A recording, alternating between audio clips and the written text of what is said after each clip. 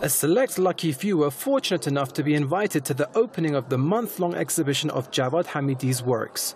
He was born in 1918 in Hamadan and at a very early age decided to pursue painting professionally. The Farhangistan Honar Gallery in Tehran is hosting the event. Maestro Javad Hamidi is known to all art lovers. He's not just famous in Iran, but known globally. He has had many exhibitions in Europe and the United States.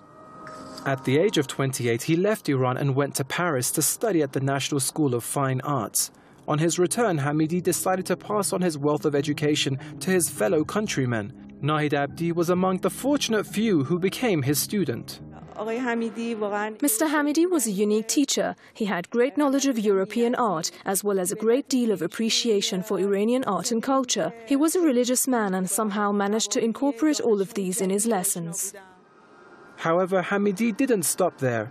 Apart from lecturing at the Tehran University, he also pursued his own career and established his own unique style very swiftly. At the time of the Islamic Revolution in 1979, Hamidi became influenced by his surroundings, and references to that era can clearly be seen in his works of art. After the revolution, Hamidi decided to paint about the revolution and started to work with young artists. That is something that most established artists wouldn't do. With his humility, he managed to create masterpieces. Hamidi passed away in 2002, leaving a unique legacy of work. And now his students are trying to pass on the knowledge that he freely gave to the people.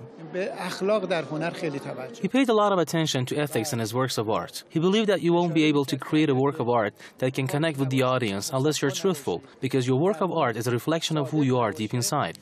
The exhibition will last till June 7th in Tehran and is surely recommended to art lovers. Friends of Javad Hamidi say that he used to dip his brush into his own soul and that he believed art was a vital part of life. It's art pieces all around me here that will stay with us for years and years to come. Piruz Farman, Press TV, Tehran.